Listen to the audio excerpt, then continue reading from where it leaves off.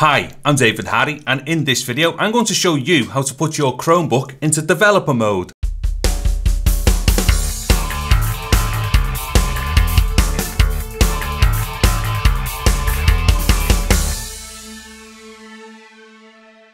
Okay, so what I'm going to do here is quickly kick into a how-to guide on how to get your Chromebook into developer mode. But all the way through this video, I'm giving warnings, very clear warnings, as I'm about to do right now, which is when you put it into developer mode, your Chromebook is then able to install APKs which have not been verified by Google. Also as well, it'll probably leave your root access wide open as well. So all of them things combined there, or both of them two things combined there, can lead to a lot of serious problems with your Chromebook. So only do this if you know exactly why you're doing it and what you're doing it for.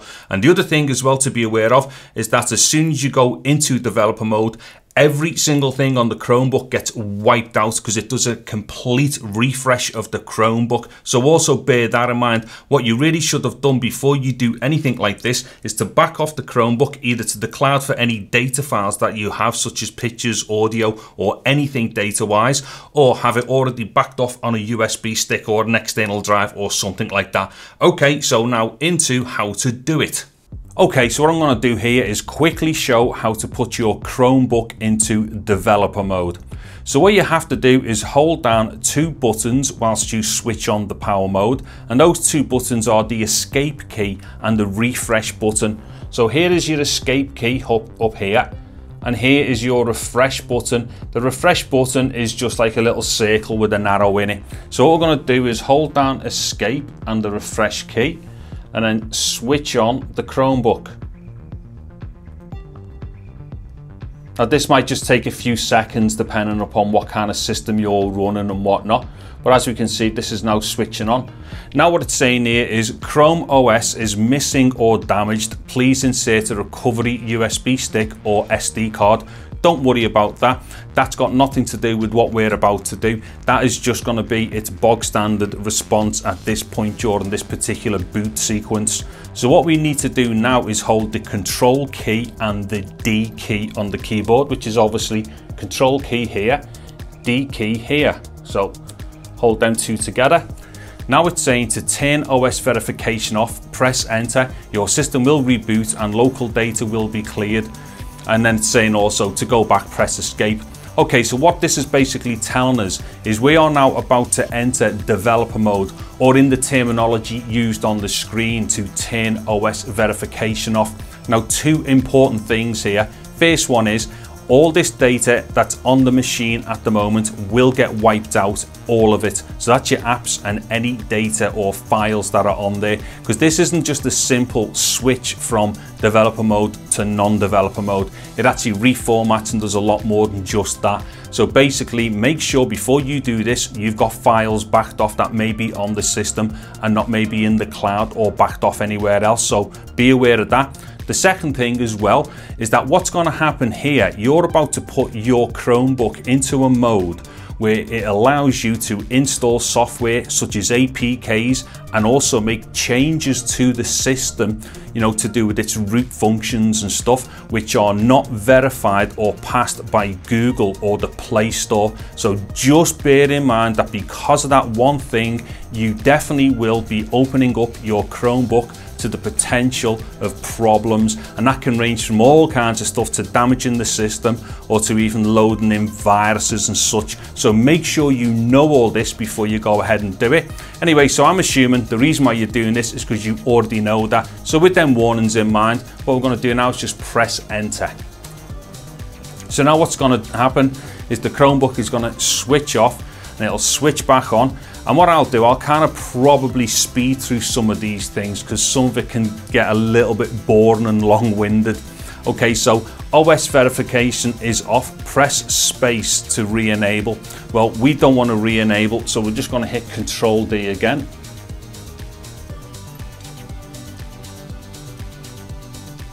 Okay, now it's saying your system is transitioning to developer mode. Local data is being cleared. Modifications you make to this system are not supported by Google, may cause hardware issues and may void warranty. To cancel, turn your computer off. Well, as you can see, that's just giving us ample warning that we're about to do stuff here which is not guaranteed, or which Google won't guarantee is going to be free of any viruses or issues. So at that point, yes, you can still back off if you want. But what it's going to do now, as we can see, it's just going to carry on going through, and there's a countdown in the corner of the screen up here to tell us what this is doing. So what I'm going to do now is fast forward through this countdown and get to the next stage. Okay, so what I'm going to do now is just let this go through the last 10 seconds of its kind of reformatting and such, just to show you exactly what it's going to do.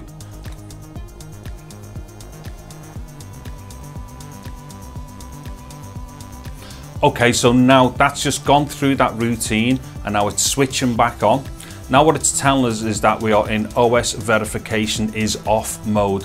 So what will happen here, it'll start beeping at some point if you leave it too long, and then it'll continue into the operating system. But what you need to do every time you switch on, you'll see this now when you're in developer mode. So simply just hold, there we go, there's the beeps, just hold Control and D, and then it'll skip past that message and then it'll go straight into the operating system. Now, as we'll see here, this is now going to go into kind of like a first setup scenario. Let's see, hold on. Okay, so there you go. So that's now just doing a normal welcome to a new installation. So from here on in, what you now do is just go and put in your information, and then you are in developer mode. Another thing as well that might be worth noting here, I've had my power supply plugged in all the way through this. I would recommend you do the same as well, or at least have it on full battery, because the last thing you don't want to happen here is for the machine to actually start, like, you know, unpowering during that process, because I'm not too sure what it'll do, but it probably won't be anything good.